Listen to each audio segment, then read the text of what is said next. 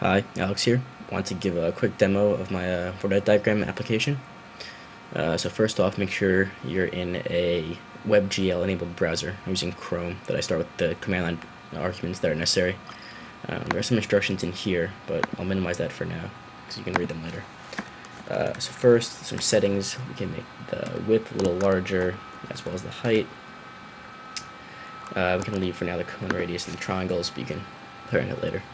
So you can see, just click and add some points. And if I want to go and add a new point, you can click and drag, and you can place it as you choose. Put that there. And let's, for time's sake, add in some random points. Okay, kind of bright, so let's just reload the data a few times, which will take the data as here and pick the colors randomly again. And that's a little better. If I want to add a query point based on natural neighbor interpolation, it'll show me the stolen area. So I can click and drag, and you can see how it steals area from surrounding cells. That's kind of interesting. And I can add a new query, a new input point, and see how that affects again the area stolen.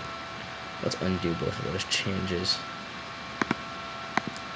And again, that's decent colors. Alright, and last, you can play with the motion of the points. So right now it's going to use 50 pixels per second, random direction, but that's the speed. And you can start the points off at random and watch them flip around each other. Other fun things.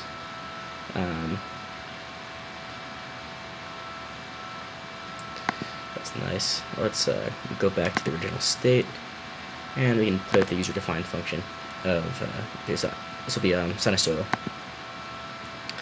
and so you can watch them go back and forth, and it gives you a little second to pay attention.